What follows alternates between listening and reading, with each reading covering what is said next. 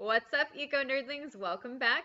Today we're going to be discussing part 2 of an introduction to apes. So let's get started. Pollution, huge problem. Many threats to humans from pollution, as well as other organisms that live in oceans, trees, land, pretty much anywhere. There are two different types of pollution. It can come from natural sources, or of course, it can come from us humans.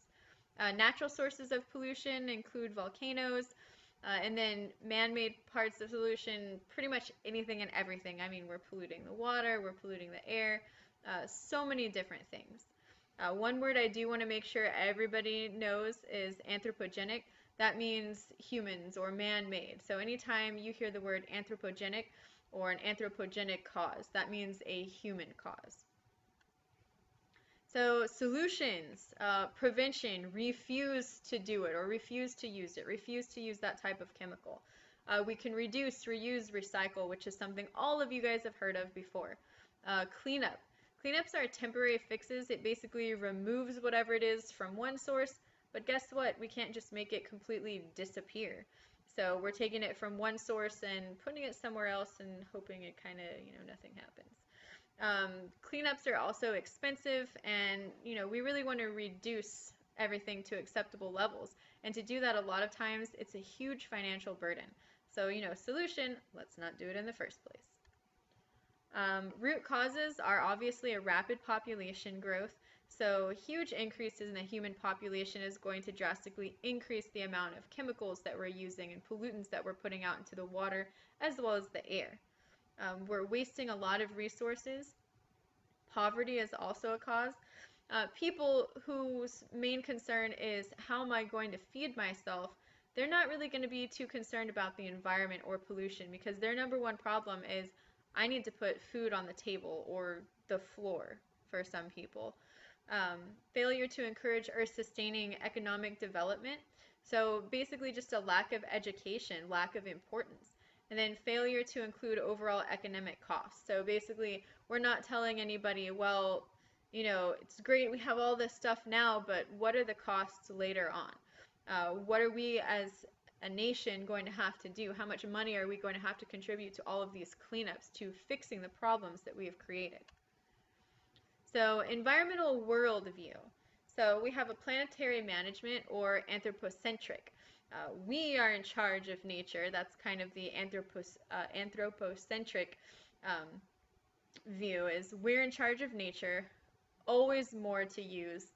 We're never going to run out of anything, and all economic growth is good.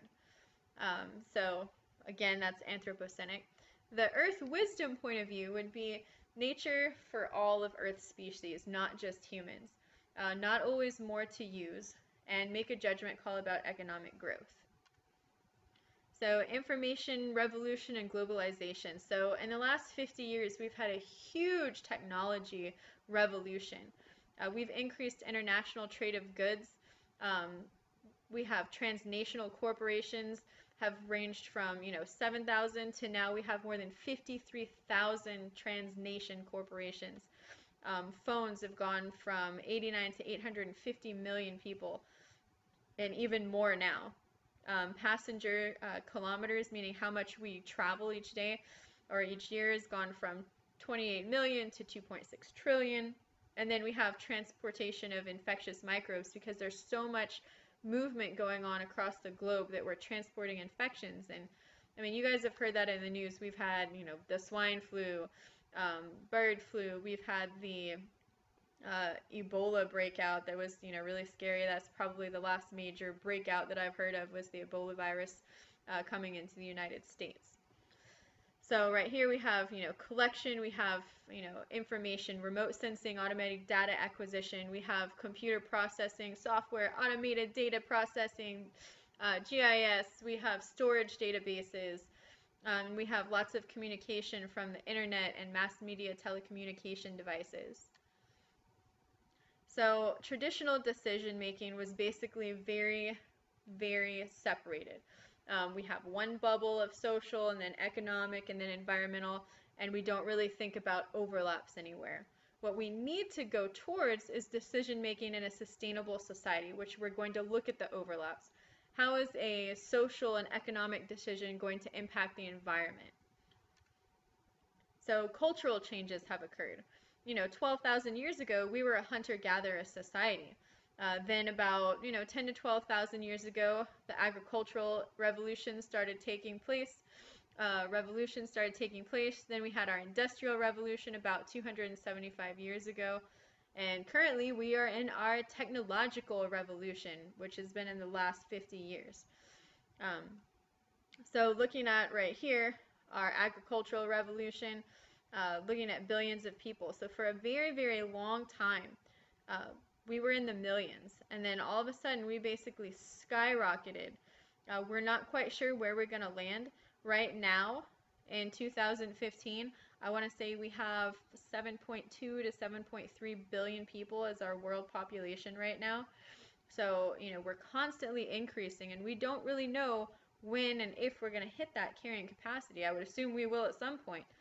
Some predictions are we're going to hit it at 10 million. Some are we're going to hit it at 12 million, or 12 billion, excuse me. So we really don't know when we're going to hit that carrying capacity and how many people Earth is going to be able to support. So hunting and gathering societies, they were very nomadic, meaning they moved from place to place. They lived in small bands. There was a population imbalance with the food supply, and they had a very high infant mortality rate, and the mean life expectancy was between 30 to 40 years, so I'd probably be dead by now. They had three main energy sources. That was the sun, fire, and muscle power. Then we have our agricultural societies that started coming into the scene. These were settled communities. They had slash and burn cultivation techniques that they used to fertilize poor nutrient-ridden fields by ashes. We had shifting and cultivation, and we had subsistence farming. So the effects and environmental impact. Well, we had urbanization and agricultural expansion to cut down forests. We destroyed habitats. We had soil erosion. Desertification took place because of it. So we're cutting down all these trees, building cities, things like that. The birth rate was faster than the death population. So we had a population increase. So birth rate was high, death rate was low, so our population started to increase. In our agricultural revolution, we were able to feed more people, so more people were able to live and survive and have more kids. Then we have our early industrial revolution societies, and those took place in the mid-1700s. They used up a lot of wood. They started using coal. We saw steam generation come into play, fossil fuel powered farm equipment, and that meant we needed less actual manpower. So you started seeing a lot of farmers that would start to move into the cities and things like that.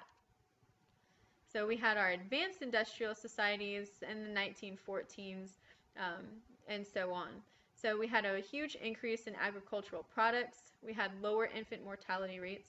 We had a huge improvement in health of people. So again, our population is going to start to increase drastically. Increase in longevity, meaning people are living much longer. And then again, we have a net increase in our population. So resource conservation. So we're going to talk about some important people, and we're going to go through some of the different decades now to talk about what were some of the large or big environmental issues that were part of that decade, how were they being solved, and what came into play. So in 1903, Theodore Roosevelt talked about Pelican Island, talked about Florida to save the brown pelican. So he was kind of the first president that was, a little bit conscious about the environment. In 1905, we had Gifford Pinchot. He created the U.S. Forest Service and said that resources should be saved to be used for the greatest good, for the greatest number, for the longest time. Moral and aesthetic nature conservation. So John Muir is a huge environmentalist. He was the founder of the Sierra Club, and he stated that the fundamental right of organisms to exist for its own sake. So aesthetic nature, we're talking about a lot of times us as humans, we want to preserve what is beautiful and what is pretty and aesthetically pleasing to our eyes, and not so much, ugly things. We're like, ew, why do I care about this snail or this mosquito or, this snake? And because it's not pleasing to us, we don't really care as much as, everybody, oh, save the whales, save the dolphins, they're so cute. But we need to be conscious of everything in nature, and that's what John Muir was trying to say when he said fundamental right of organisms to exist for its own sake, not because it is our, will that we want this to survive because it's beautiful, but we don't want this guy over here to survive because we find him ugly. So the United States environmental movement occurred in the 1960s. A huge propagator of that was Rachel Carson's book Silent Spring, and it talked about threats of pollution and toxic chemicals. We had David Brower and Barry Commoner, Paul Ehrlich, Garrett Hardin, and all of these people were talking about the relationship between population growth, resource use, and pollution. So we had an increased awareness, and some of the events were in 1963. We had a huge problem with air pollution in New York. We had tons of laundry detergent in the water. We had the Cuyahoga in Ohio. We had the Love Canal in New York that was extremely polluted. The pollution of Lake Erie. And then we had many animals such as the grizzly bear, bald eagles, whooping cranes, falcons, and wolves that became endangered for being extinct because of all of the things we were doing, whether it was hunting, whether it was pollution. All of these animals were starting to be affected by our actions. Environmental events in the 1970s. In 1972, the United Nations had human development. In 1973, OPEC oil embargo was established. And all of these things you guys will learn, trust me, much more in depth once we get there. Rowland and Molina talked about CFCs causing ozone depletion. Carter created the Superfund to clean up hazardous waste sites such as the Love Canal. And the 3 Mile Island occurred, and that was a partial nuclear meltdown. So in the 1980s, in 81, our President Ronald Reagan kind of adopted a sagebrush philosophy, basically that he wanted to move land from being owned by the government to being owned by the individual states and managed by those individual states. We had the Chernobyl disaster.